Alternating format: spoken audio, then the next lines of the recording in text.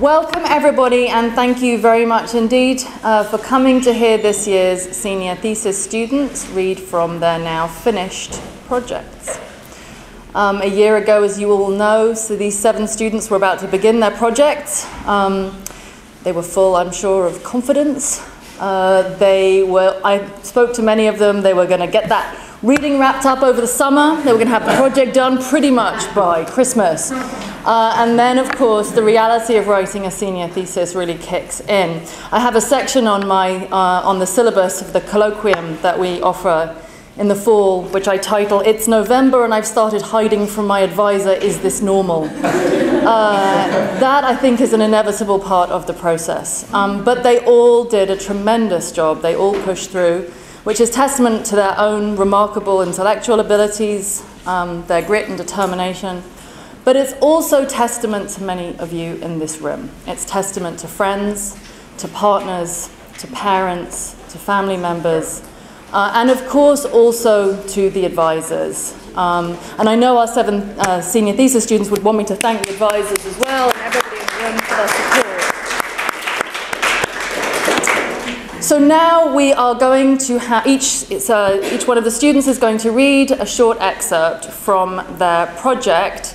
And I've asked them, just as they finish, also to reflect. If I could go back a year, what's the one thing I wish I'd known going in? Okay. So first of all, we have, is it Forrest? No, Jen Sager.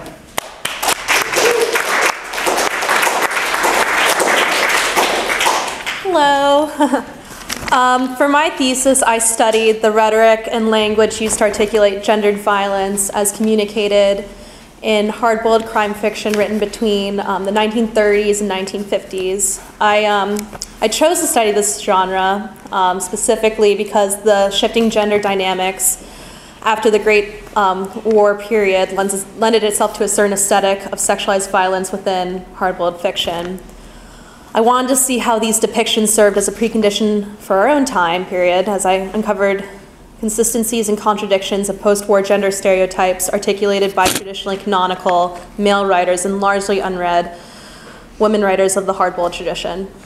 So in my first chapter, I looked at the hard-boiled formula set up by 3 canonical hard-boiled texts and attempted to uncover the meaning of traditional hard-boiled masculinity. My second chapter investigated how women navigated the overtly masculine framework of this genre, what gender stereotypes they submitted to, and in what ways were they able to articulate an empowered woman in this typically patriarchal and misogynistic tradition. So from here, I'll read a section from the introduction of my second chapter. In Chapter 1, the initial practice of the hard-boiled tradition is a commentary of maleness and masculinity. The hard-boiled genre is a space in American culture where masculine fantasies get a kind of hyperbolic and public elaboration. In this arena, implicitly gendered content of those fantasies are heightened and rendered explicit.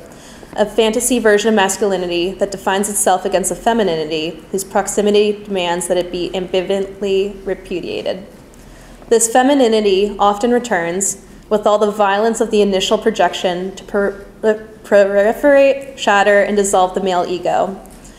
In this respect, the hard-boiled tradition is a public articulation of gendered anxieties in a fantastical realm where pre-war gender ideology is resurrected. The novels examined in the first chapter embody a genre committed to masculine prowess while also struggling with male toxicity. One might, therefore, think of classic hard-boiled fiction as a cathartic purging and collective exercising of explicitly gendered demons.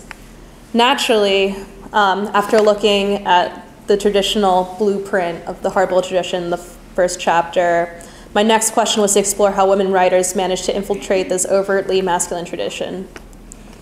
In recent years, new attention has been given to women writers who have managed to infiltrate the tradition. Founded in 1970, the feminist press began as a crucial publishing component of second-wave feminism, reprinting feminist classics and providing much-needed texts for the developing field of women's studies. In 2003, they began their project Femme Fatale's Women Write Pulp, which aimed to restore print the best of women's writing in classic pulp genres, from hard-boiled noir to racy romance to taboo lesbian pulp. these rediscovered queens of pulp offered subversive perspectives at the heart of American culture. This series acknowledges the contradictory nature of women writers in the hardboiled tradition, given the tough guy image of pulp fiction, yet points out that these writers were able to accomplish the difficult task of outpacing their male counterparts in challenging received ideas about gender, race, class, and forbidden territories, while still adhering to the conventions of the hardboiled genre. Bringing to light a collection of deep and astonishing hard-boiled texts written by women, the feminist press aggregated texts that showed the capacity of women to write from the male perspectives, narrating from inside the head of a serial killer, a PI, or a small-town pharmacist who happens to know all the town dirt. They also wrote from places where women weren't supposed to go. By experimenting with America's mass-produced, easily dispensable texts, women writers used pulp as a medium to reflect and shape the heart of American popular imagination and the culture that consumed it.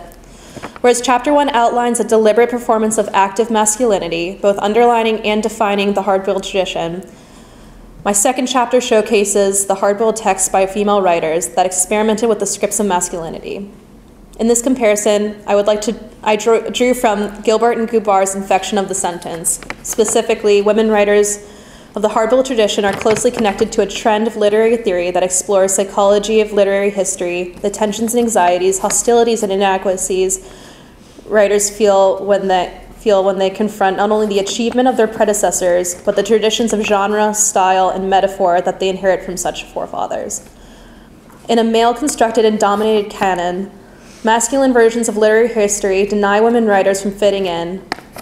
She is the anomalous, indefinable, alienated, and freakish outsider. Thus, these women writers infect the sentence, both abiding by rhetoric and conventions of the genre, yet impact the tradition in an experimental fashion. Whereas male writers constructed the femme fatale to shoot, seduce, and poison her way through pulp bestsellers as an iconic figure of evil whose objection secured a new masculine ideal, women writers created characters and used narrative techniques that agitated these customs within masculine hegemony. I'm going to use two exemplary novels produced by the feminist press and recently republished and anthologized by the Library of America, Laura by Vera Caspary and In a Lonely Place by Dorothy Hughes. These novels rework and experiment with various performances of masculinity and femininity normalized within the genre. So I'm also going to read the concluding paragraphs of my project. When Dashiell Hammett made his brutal private eye, Sam Spade, an American folk hero in The Maltese Falcon, he also created a cruel code of honor, which was subsequently adopted by later hard-boiled writers. Spade, as Mitzi M. Burnsdale writes, is oblivious to any kind of sentiment or softness, unafraid of death, unfettered by desire for wealth, and unaffected by the lure of sex. A number of writers followed Hammett's example with lesser or greater success. In The Simple Art of Murder, Raymond Chandler gave his famous definition of the hard-boiled detective. But down these mean streets, a man must go who is not himself mean, who is neither tarnished nor afraid. The detective in this kind of story must be such a man. He is the hero, he is everything. He must be a complete man and a common man, and yet an unusual man. He must be, to use rather weathered phrase, a man of honor. Based on the above blueprint, he created Philip Marlowe, a tough-talking PI with a drinking problem. James Cain's Frank Chambers twisted the blueprint to show the romantic, hard-boiled criminal who falls in love with his own gendered fantasies and self-idealizations. These historical and pivotal texts created a foundational script for the genre with misogyny and sexualized violence towards women woven into the fabric of the tradition. From this, Dorothy Hughes and Vera Caspary know the masculine tradition they have inherited, yet they are deeply critical of the genre they know they are writing through. They powerfully melded this traditionally masculine genre created by Chandler, Hammett, and Cain with a perceptive commentary on gender and class issues of their time. Their novels consistently defy what were then conventional notions of womanhood by creating archetype-breaking male and female characters. Often critics ignore these female writers because they did not explicitly unite feminist and female detectives. But it has been my contention in this thesis that writers of the generation of Hughes and Caspary made revisions to the genre in a more subtle fashion. What emerged from women writers entering the hard-boiled tradition started as early starting as early as the 1940s, is a politically charged commentary and protest that draws on the traditions of masculine hard-boiled fiction. Caspary and Hughes have taken words, performance, community, socioeconomic violence, and the power of interpretation to queer the conventions of the hard-boiled tradition. Their revised PIs can thrive in this difficult and conflicted genre because they do not adhere to the conventions as created by Hammett, Chandler, and Kane, conventions that shackled and brutalized masculinity and femininity. Instead, they propose new social frameworks and strategies designed to protect power and politics that would not come at the expense of women. Women writers of the hard-boiled tradition like Caspary and Hughes negotiated issues of gender and genre for feminist purposes, using the established popular formula in order to investigate not only the topic of crime in their novels, but also the more general offenses in which the patriarchal power structure of contemporary society itself is potentially incriminated.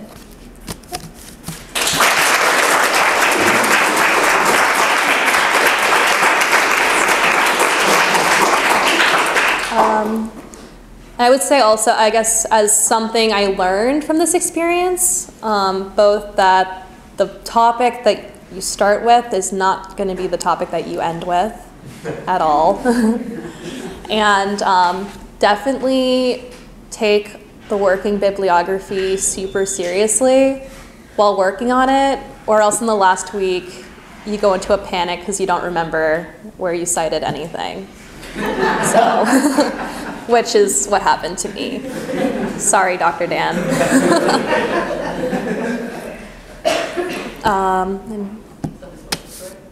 That's, yeah.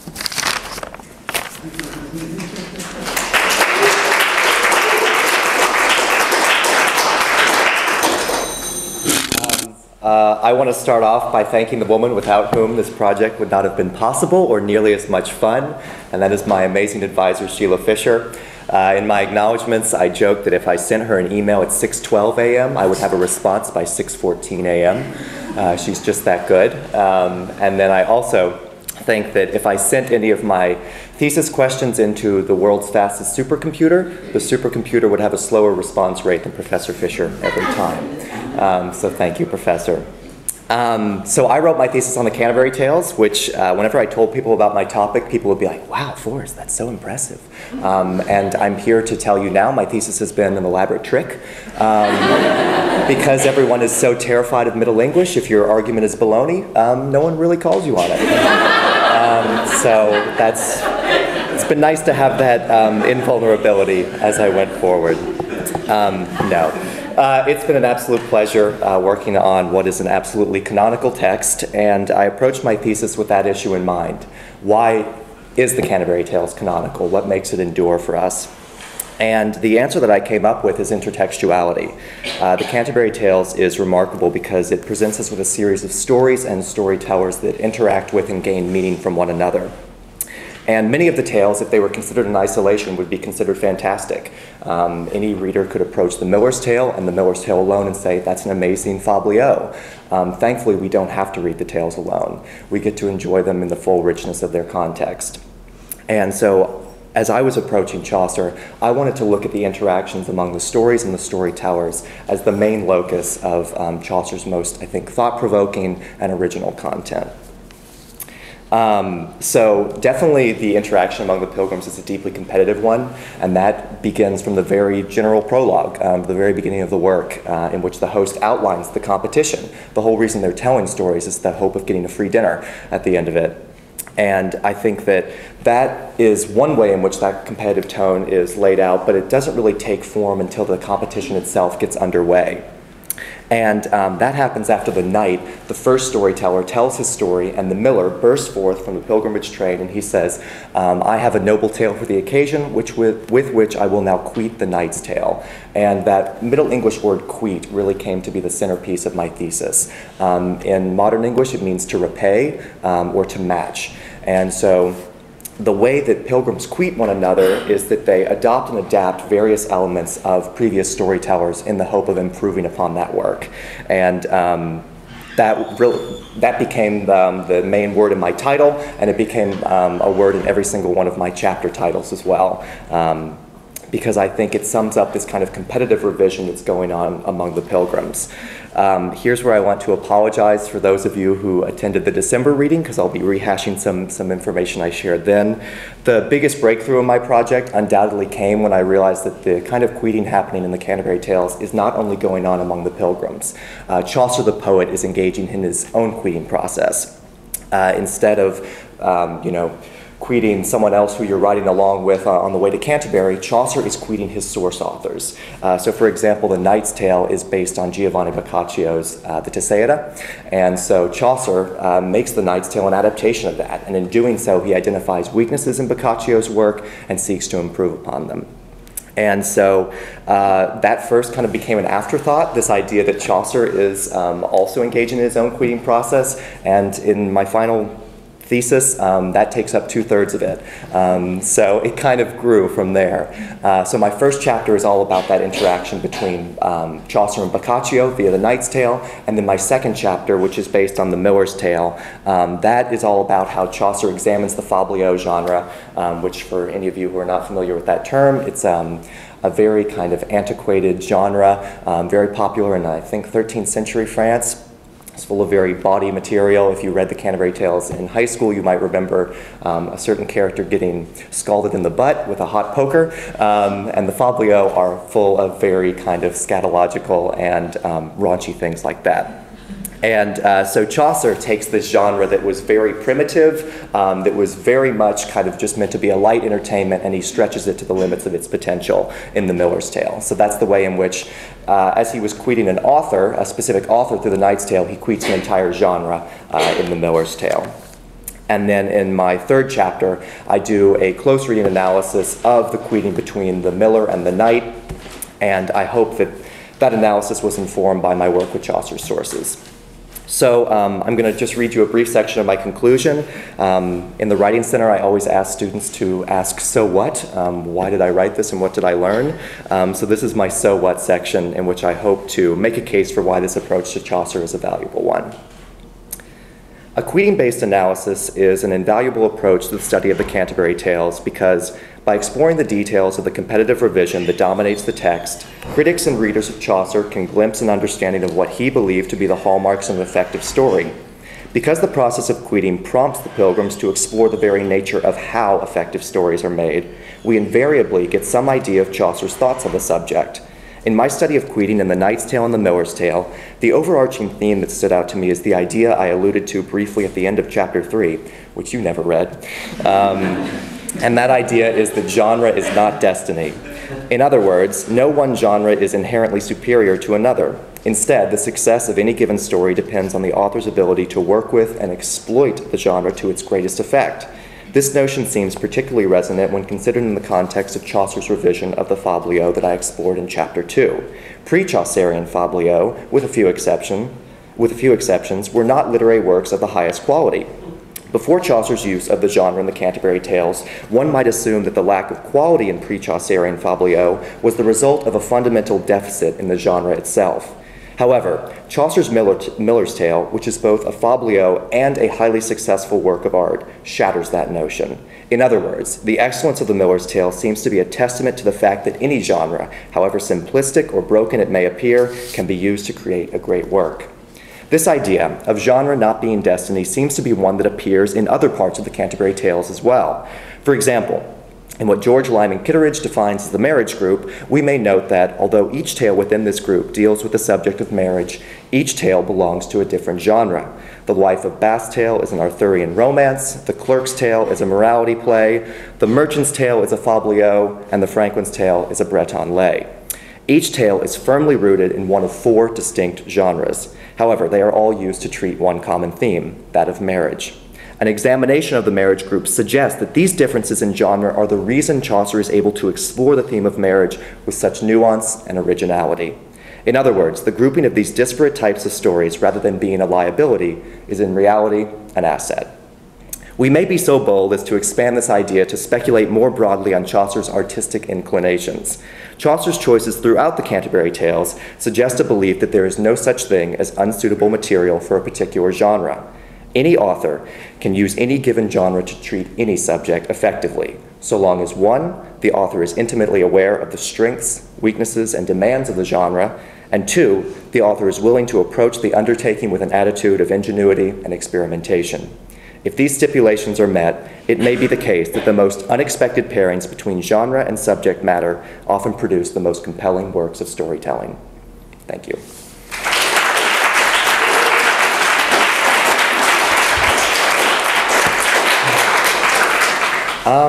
As for what I learned, oh gosh. I would say don't leave proofreading until 24 hours before the deadline. That would definitely be a big one. The other I would say is that I think Professor Bilson put a pin on this last night. Allow the thesis to germinate, because even though you might not get a lot of words on the page early on, or you might not even get words that you'll eventually use, it's amazing how quickly the thesis can take shape later on in the process when you've been treating these ideas for months on end. So, thank you, and Bridget Riley will be next.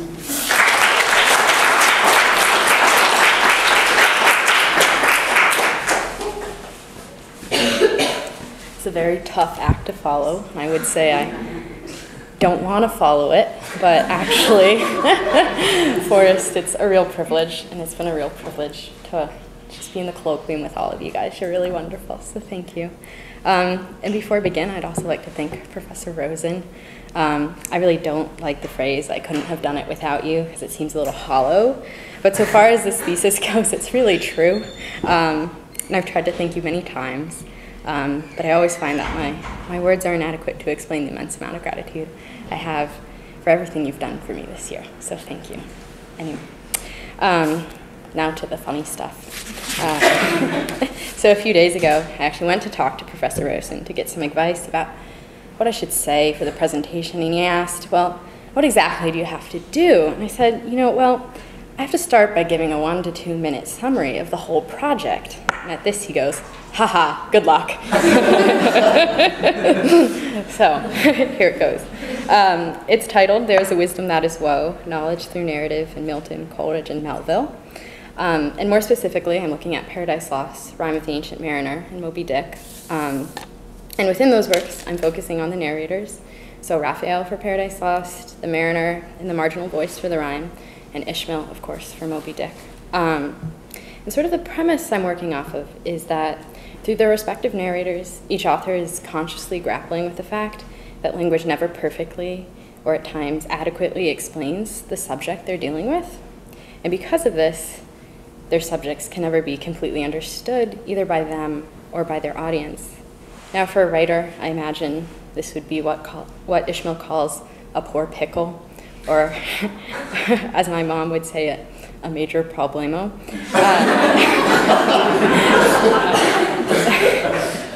So the question I was trying to answer in the thesis was, how does each of these authors deal with this problem? And I think they use their narrators to establish what a narrative told in an imperfect way is actually good for. I think they're trying to explain in some dim, random way how and why telling stories helps us live meaningful, good, and productive lives. And I think they were aware of what the author before them, or in Melville's case, the authors that came before them, had to say about that, and they were building off of that, except for Milton, who doesn't seem to have listened to anybody, just seems to be that kind of guy. Anyway, I'm gonna jump to the very end, which is actually the one thing Professor Rosen told me not to do for the presentation. I'm not going to listen to you. And in it, I talk about comedy and sort of Ishmael's sense of humor.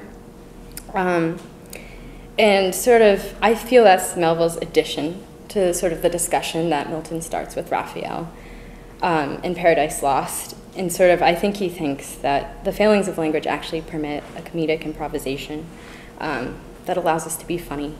Yeah, and I'm going to end here, not because I think it's the best argument or the most interesting point, but because I like the idea of ending the whole year with a laugh. So, anyway. The idea that Ishmael acts as the main comedic force in the novel is not new. In his Moby Dick, a work of art by Walter E. Benzancen, Benzancen analyzes Ishmael's temperament and concludes that one of his most striking features is his ability to laugh. I would suggest Melville saw comedy working in the rhyme, through the marginal voice, and in Paradise Lost, and concluded it was a resource that his predecessors had not fully managed to tap. Through Ishmael, Melville articulates the comedic benefit narrative can provide. Ishmael's comedy is, finally, Melville's original contribution to the discussion started by Raphael 2 centuries before. Compared to Moby Dick, both the rhyme and Paradise Lost seem humorless. However, the moments in which these works have comedic potential are the strains that I believe Melville paid close attention to when creating Ishmael. While the rhyme itself is not very funny, the accompanying misinterpretations provided by the pompous marginal voice can be quite hilarious, especially when viewed in juxtaposition to the mariner's bizarre, confusing, and at times gruesome tale. The Raphael dialogues are about as funny as Paradise Lost gets. Perhaps picturing Satan's descent into the yawning mouth of hell is less horrible when you consider that just moments before, angels were playing with old-fashioned cannons and hurling mountains at one another. Well, Milton probably did not intend Raphael to be as funny as modern readers now find him. His dialogues are the only books within the epic that are not entirely preoccupied with the fall. While the first half of Book 6 is dominated by Satan's sin, and the other books celebrate life in Eden and the wonders of creation and the joy of telling stories. However, the post-lapsarian reader also knows that Raphael's mission will fail. She knows that no matter what Raphael says, the world will end up the way Michael foresees it in Book 12. In compensation, Milton provides a slightly comedic interlude that separates the horrors from hell from the horrors of the fallen world. At the end of the Raphael dialogues, Milton depicts a comic exchange between Raphael and Adam about love. Like Michael, who offers Adam the solace of the scriptures, Milton seems to offer this comedic scene as a fleeting solace for the pain and suffering the reader knows is about to come. After a stimulating conversation about the sublimity of outer space and creation, Adam and Raphael turn their attention to more Edenic matters. Adam, half abashed, begins talking about his feelings for Eve. After he admits that nothing so much delights him as those graceful acts, Adam becomes overwhelmed with embarrassment. He quickly redirects the conversation by asking Raphael, "Love not the heavenly spirits, and how their love express thee?" In response to Adam's probing question, Raphael begins to glow celestial rosy red. He briefly explains that because angels have no bodies, if spirits embrace, totally they mix, in union pure with pure. It is on this note that the blushing Raphael suddenly decides to end the lengthy conversation and zip back up to heaven. Although the two participating in the conversation fumble awkwardly, it is hard for the post-lapsarian reader not to chuckle over the pair's prudishness. However, the comedic scene is shadowed by the thought that within the epic, this laughter comes at the expense of Adam's and later all of humanity's happiness. While Milton offers a fleeting glimpse of happiness and a chance for momentary laughter, the epic begins and ends with the terrors of the fallen world. By the time Adam and Eve take their solitary way, tragedy has sufficiently stifled any chuckles that Raphael's discourse has provided. While Michael's scriptural solution might bring the fallen couple hope, it sure does not bring back the laughs. While comedy has a limited presence in Paradise Lost, it is the primary mode in which Ishmael narrates his experience in Moby Dick. Ishmael takes us out of the murky waters of Miltonic comedy. By offering us comedy as an alternative to Ahab's tragic storyline and suggesting that laughter is a necessary safeguard against the sublime horrors of the sea, Ishmael fully endorses what his angelic predecessor never fully or intentionally condones. In Moby Dick, tragedy, specifically the catastrophic end of the Pequod, only enhances Ishmael's comedy and makes it all the more necessary. While Ishmael's comedic interludes are littered throughout the novel, nowhere is comedy's more value more apparent than in the monkey rope. In this chapter, Ishmael watches from the deck as Queequeg, who is attached to him by a rope, flounders about, half on the whale, half in the sea. While Queequeg slips about on the whale and sharks chomp at his ankles, Tashtigo and Dagu flourish over his head a couple of keen whale spades, wherewith they slaughter as many sharks as they can reach. Ishmael worriedly considers Queequeg's dire situation, but in true Ishmaelian fashion, he soon zooms out from the scene before him and begins to contemplate its deeper philosophical significance. In a humor-filled tone, he says, "Well, well, my dear comrade and twin brother, thought I, as I drew in and then slacked off the rope to every swell of the sea. What matters it, after all? Are you not a precious image of each of all us men in this roiling world? What that unsounded ocean you grasp in is life, those sharks your foes, those spades your friends, and what between sharks and spades you are in a sad pickle and peril, poor lad. Ishmael paints us a dismal picture of life in the world we live in. However, he does not dwell on the horrible implications of his conclusions. Directly after Queequeg clambers up from the whale, Doughboy rushes over and hands him a cup of hot cognac? No, hands him, ye gods, hands him a cup of tepid ginger water. In the scene that ensues, Stubb comes thundering in to admonish Doughboy, who we later learn had received the ginger water from Aunt Charity, who had intended to make the Pequod a floating model of temperance. Needless to say, the slapstick scene ends with Stubb reappearing with a dark flask in hand and a sort of tea caddy in the other. The first contained strong spirits and was handed to Queequeg. The second was Aunt Charity's gift, and that was given freely to the waves. After setting us down to contemplate the sharkish world around us, Ishmael yanks us back from hopeless peril and provides us with the one consolation he can. No, not Stubb's cognac, but laughter. Ishmael's humor does not simply reside in these slapstick scenes. It's apparent in every event that he relates, and it is the defining characteristic of his narrative voice. While the world may be filled with some unknown thing, some danger that he cannot express, Ishmael still laughs. Something neither Milton nor Coleridge managed to do. While they both note the benefits that a fallible language can provide, they always come up against the same wall. While narrative can make us better, it cannot bring us back. Therefore, within Coleridge's and Milton's works, the exchange of narrative is always imbued with a certain amount of anxiety and nostalgia. The mariner can only convey terrible truths perfectly to one select individual, and Raphael's stories in the end do not prevent the fall. Melville's predecessors are so preoccupied with what has been the perfect state that has been lost that they do not fully embrace how wonderful the inadequacies of language can be. Unconcerned with what has been lost, Melville finds something quite amazing. The failures of language are liberating. They can function as a springboard for improvisation and humor. They allow him to be funny. With no innocence to lose and no God to disappoint, Ishmael adopts humor as a mode of telling, not because he must, but because he can.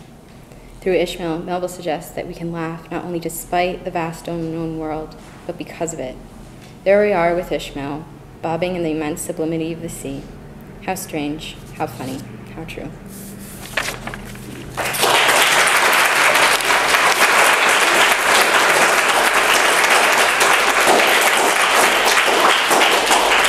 So as far as what I learned,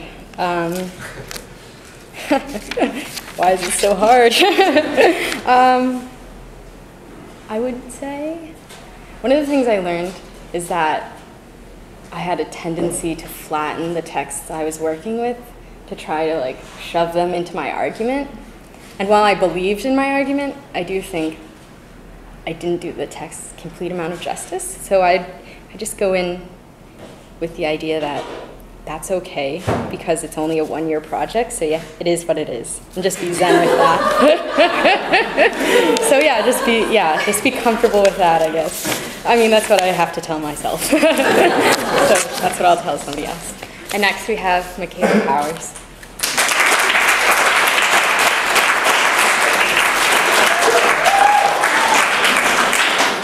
I also want to start by saying a few thank yous to my advisor and to my friends and family who came today.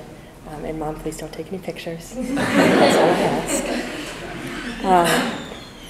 So my thesis was titled Mistaken Impulses of Undisciplined Hearts, Marriage Plot Adaptations in Jane Eyre, David Copperfield, and Basil, which I will mispronounce at some point and say Basil, but it is Basil.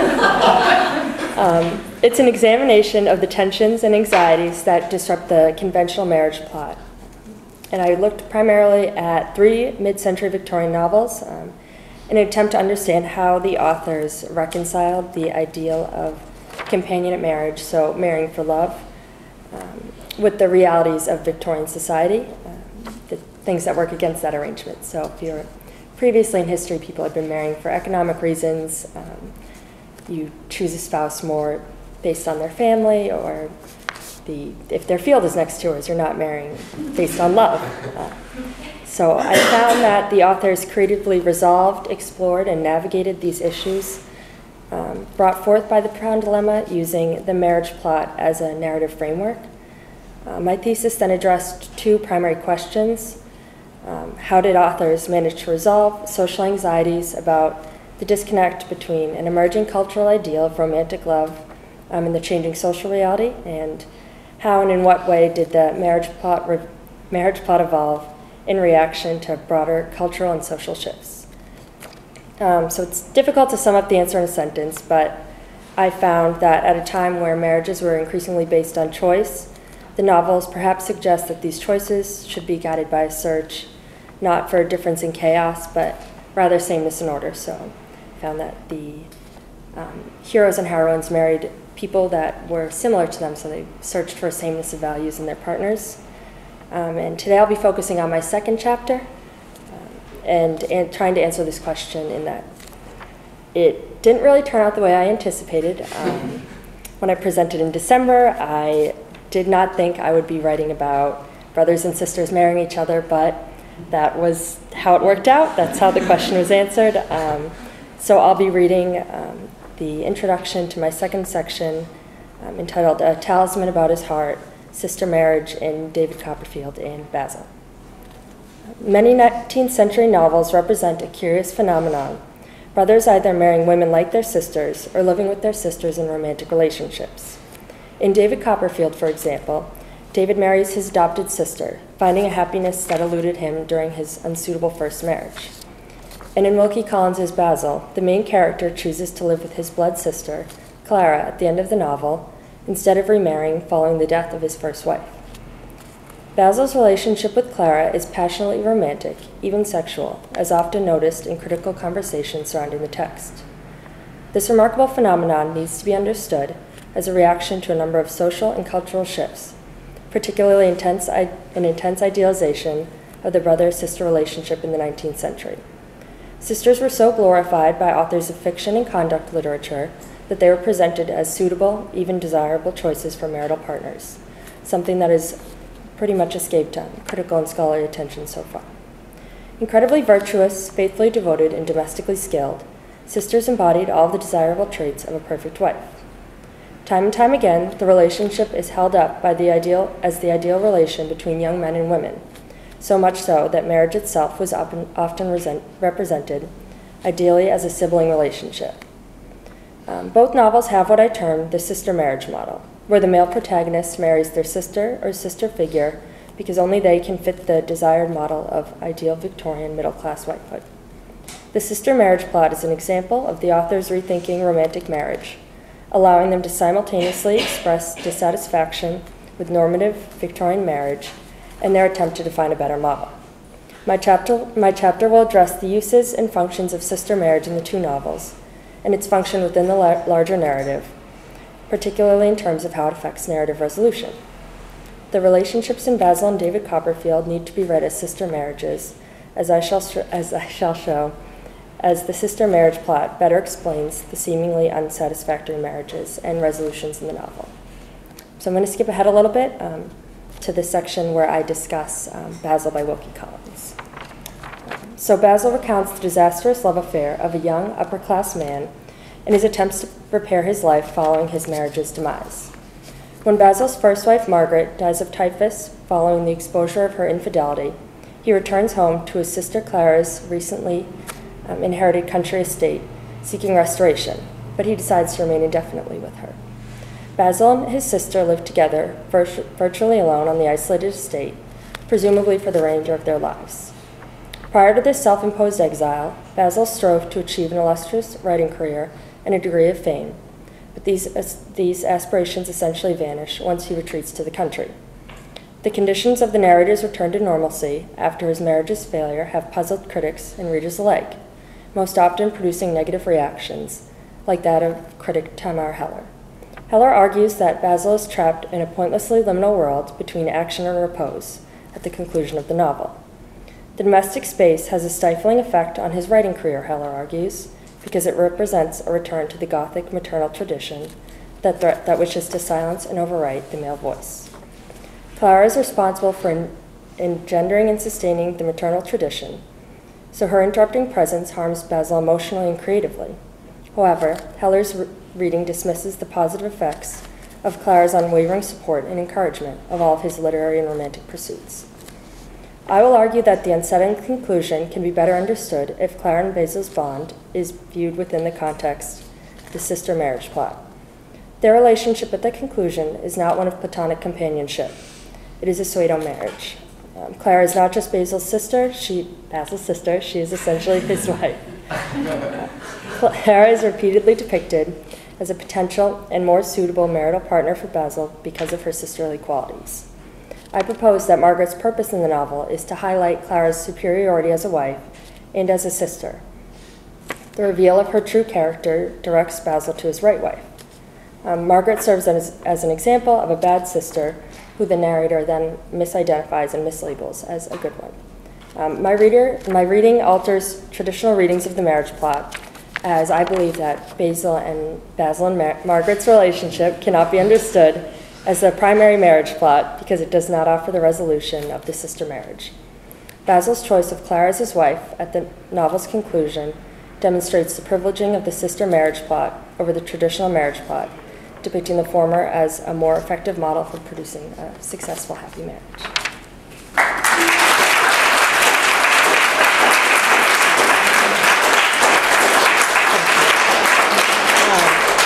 And my advice, like Forrest, best advice I can give is not to leave the proofreading to the end, as my friends and teammates can attest to. Thank you for proofreading. And also not to leave the footnotes to the end, because you will forget what you wanted to say, and there'll be a little number at the bottom of the page, and you'll have no idea what you wanted to write. That's it. Thank you. And up next is Maddie.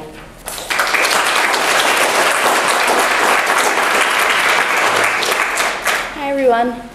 So first, I also want to start by giving a shout out to our amazing colloquium and Professor Bilston, and also to my advisor, Dr. Dan. Thank you so much for everything. And I was thinking about it, and since we turned in our thesis, which was a very stressful thing all year, I have not stopped showing up at Dr. Dan's office hours every week. So clearly, you made the process at least a little bit enjoyable. So I'm going to start by reading a section from my introduction. The title of my thesis was "The Thing That Made Her Beautiful and Not Us: Visible Identity and Postmodern Emotion in Contemporary American Fiction." In her book, Visible Identities, Linda Alcoff critiques the relationship between appearance and identity in our modern American society. As a result of an inherently materialistic capitalist model, our culture equates the visible with the true. Born out of this equation is the unspoken yet widespread belief that physical appearance invariably indicates identity, and that in turn all aspects of identity can be uncovered with sufficiently close observation of one's physical appearance. Alcoff notes that this belief is especially problematic when it comes to race and gender, as these factors are seen as both intrinsic to identity and visibly discernible based on physical features of the body. This notion is made viscerally, horrifyingly literal in Toni Morrison's first novel, The Bluest Eye, which, since its original publication in 1970, has become a seminal work in the arena of modern American literature. The Bluest Eye initiates a tradition of critiquing not only the racist and sexist undercurrents of society's ideals, but also the notion that appearance defines identity and that certain bodies, and therefore certain people, are inherently better than others. So in my thesis, I situate Look at Me by Jennifer Egan and Your Face and Mine by Jess Rowe within a canon of postmodern works in dialogue with The Bluest Eye and the way it constructs the emotional stakes of developing a sense of selfhood in a society that equates physical appearance and essentialized identity. So each of these novels constructs a different framework through which it grapples with the problems of visible identity. In The Bluest Eye, Morrison enacts a sharp critique of the racism inherent in capitalist culture to forge a space in her society for Black identity to thrive. Look at Me explores the relationship between aesthetic surface level and interior fragmentation in a rapidly digitizing economy, ultimately suggesting that a return to genuine emotion can engender a stable sense of identity.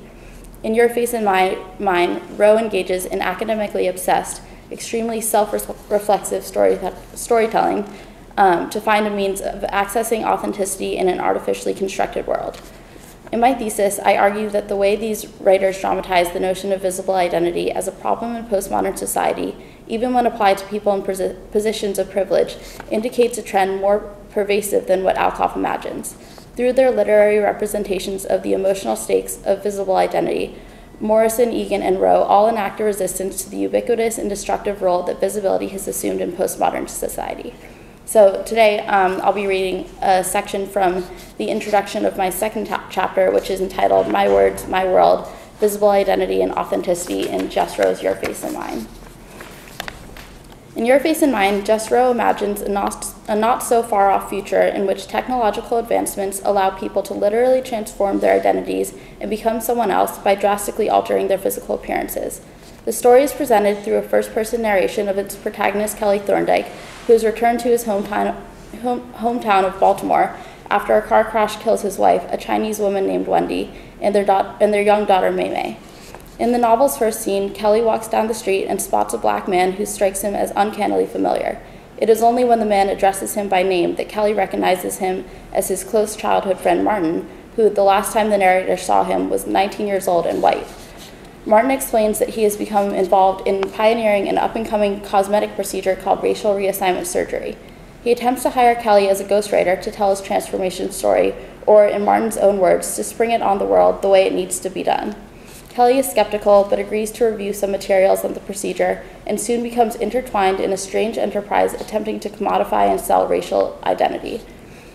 Although the entirety of the story is told from Kelly's first-person perspective, the novel as a whole is comprised of a variety of narrative sources that create fragmentation and add to its postmodern character. For instance, a large portion of Martin's backstory and explanations of racial reassignment are told through the beginnings of a book describing his self-diagnosed condition, the psychological reports that he and the surgeon behind racial reassignment surgery produce, and the tape recordings in which he reflects on his journey to his new identity. In some ways, Kelly's story functions as a framing device for Martin's narrative, which in fact is precisely Martin's goal in involving Kelly in his business venture. The novel also reflects the postmodern aesthetic in its extreme self-reflexivity, which often manifests in metafictional references to theory, academia, and the nature of narrative itself. The novel's ending, which culminates in Kelly's racial reassignment and assumption of a new Chinese identity, arises abruptly in the wake of his skepticism of the procedure throughout the story. During the course of the novel, he is shaped by his interactions with self-aware postmodern characters who double as discursive devices for contending ideologies. Late in the story, he encounters a Korean-trained white academic named Julie Na, who discourages him from undergoing the procedure. Martin and Julie Na in particular represent, not only symbolically, but also literally through their straightforward dialogue, opposing ends of the spectrum of theoretical discourse surrounding questions of appearance, identity, and truth. The first section of this chapter discusses how Martin, at one end of the spectrum, represents a move away from authenticity.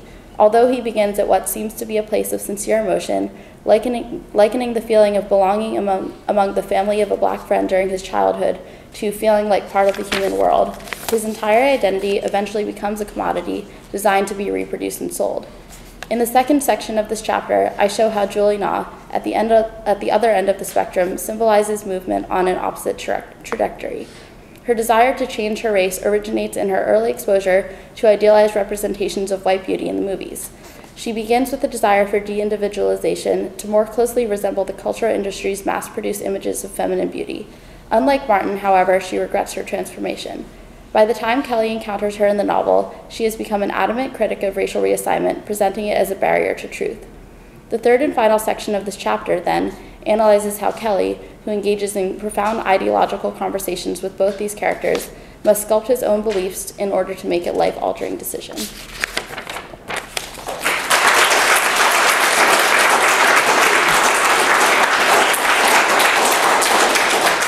So my piece of advice is, I don't know how helpful it's going to be because I received this advice myself and did not follow it, but you should follow it, and that is to do your reading over the summer because you'll regret it if you don't. And next up is Julia Callahan.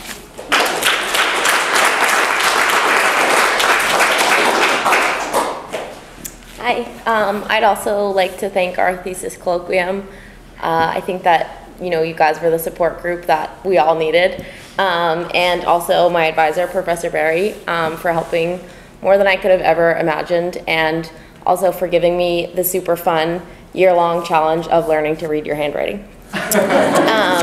So my thesis considers the poetry of Robert Pinsky, Philip Levine, and Yusef Komunyakaa by looking at their work in terms of the civil and Vedic poetic impulses and the need to bear witness through poetry. So according to Edward Mendelsohn in the introduction to his biography, Early Auden, poets who write in the civil sphere feel an obligation to speak to the public, while those who write in the Vedic tradition concern themselves more with private matters and emotions. And many critics acknowledge that poets feel an anxiety towards responsibility or a desire to address political issues, but some argue that addressing such events doesn't follow the creative process of poetry. So my thesis engages with the work of Pinsky, Levine, and Komunyakaa to illustrate how the ideas of witness operate in these three poets and to understand how they use witness in different ways as a means to answer the call of poetic responsibility. In my first chapter, I argue that Levine and Komunyakaa bear witness by striking balances between the Vedic and civil impulses in their poetry, and that they do so by using personal experiences to discuss larger cultural issues.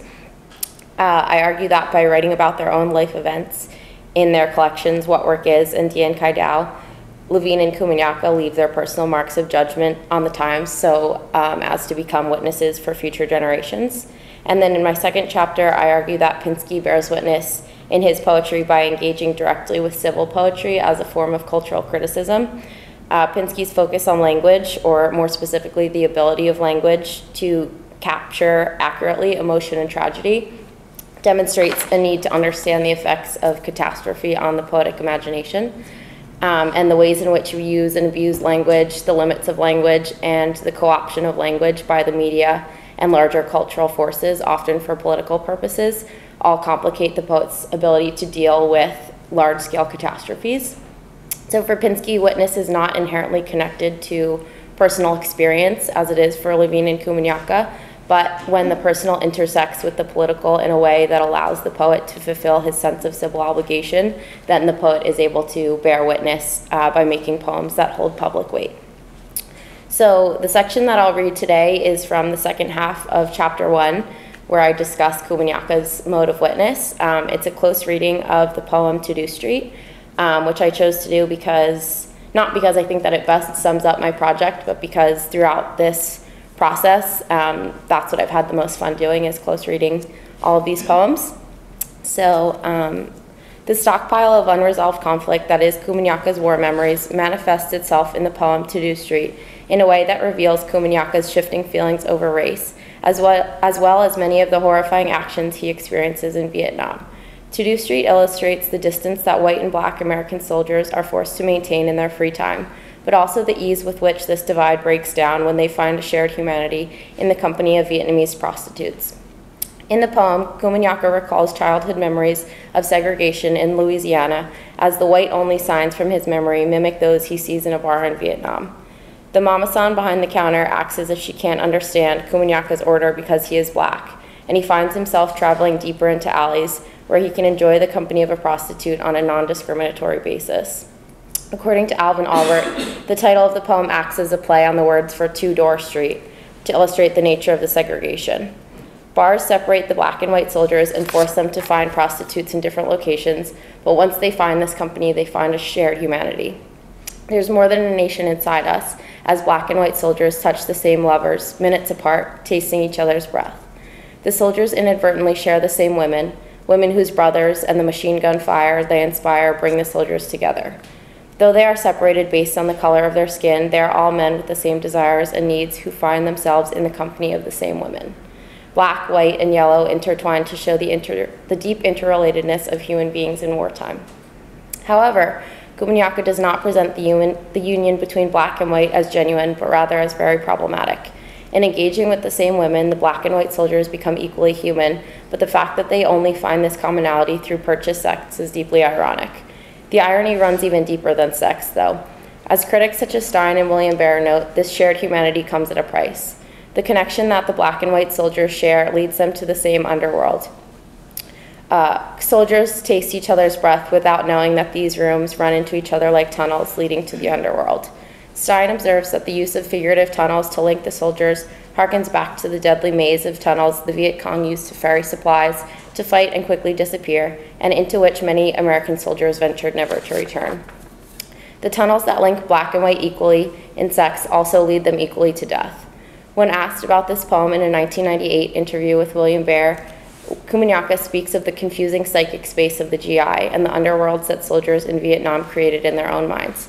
He says, there were many symbolic underworlds in Vietnam, the underground tunnel systems, some of the bars, and the whole psychic space of the GI, a kind of underworld populated by ghosts and indefinable images.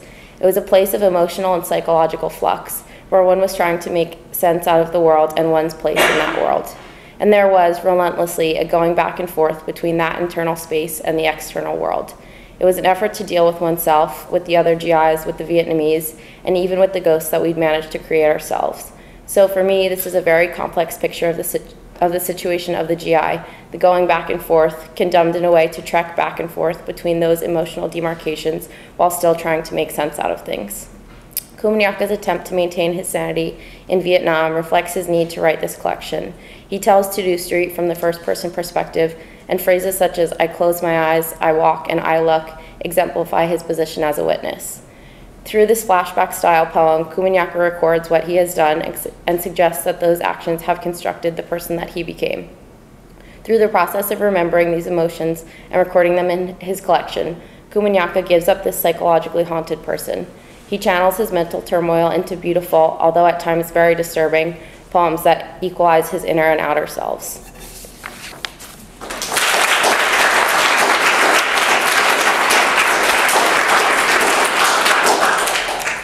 And some advice or something that I learned would be to know that at some point, on April 14th to be exact, the editing process has to end, and your project, although you might not think that it's done, is going to be the best that it's going to be at that point, and just to know that that's the best you could do up to that point, and that's worth something.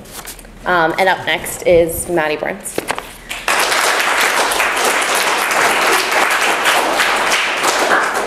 So I wanted to start out by thanking people again, so thanking my thesis colloquium and Professor Bilston for leading it.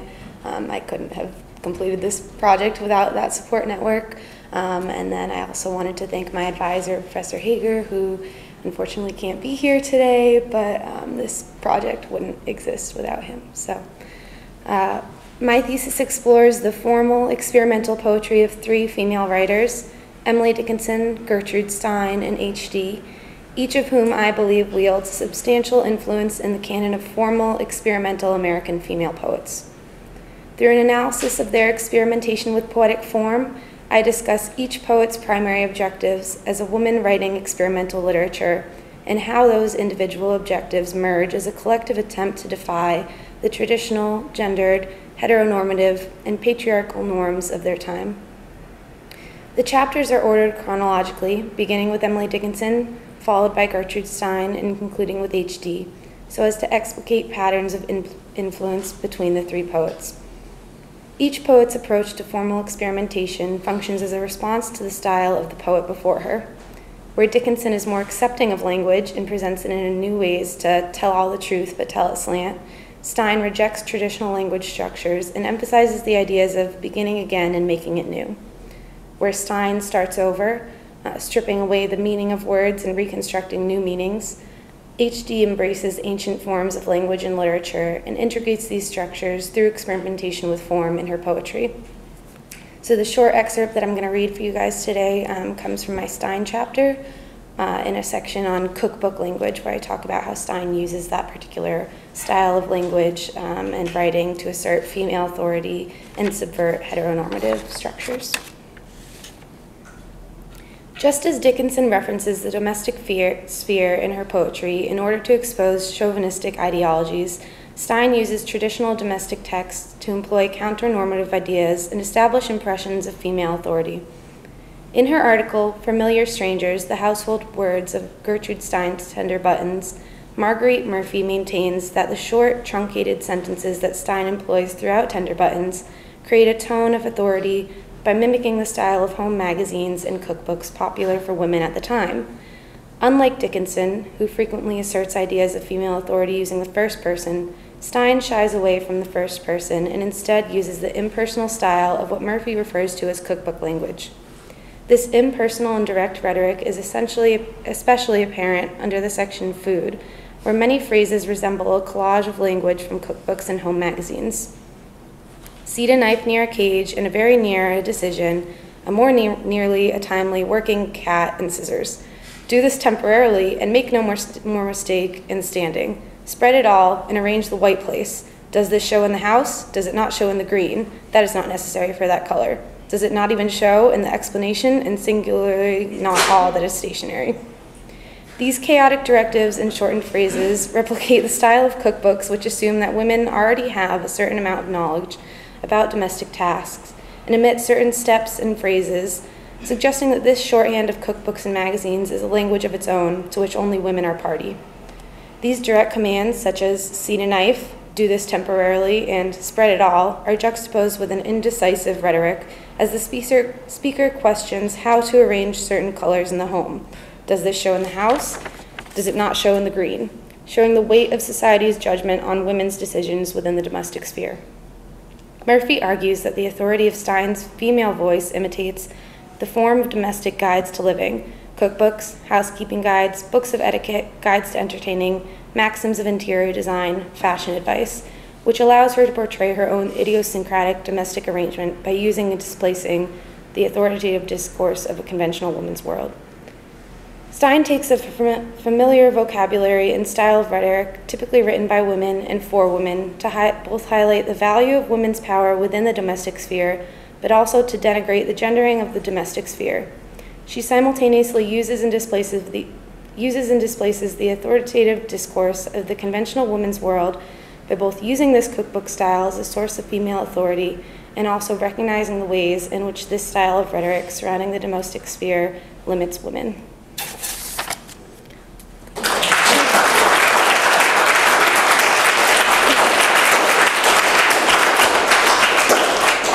So my advice you're not going to like, but it's to write every single week. Professor Hager made me do it, and I hated him for it, but you'd rather have excess pages at the end that you don't use than not have enough when it comes to the last day. So that would be my advice, and I'm the last reader, so thank you everyone for coming.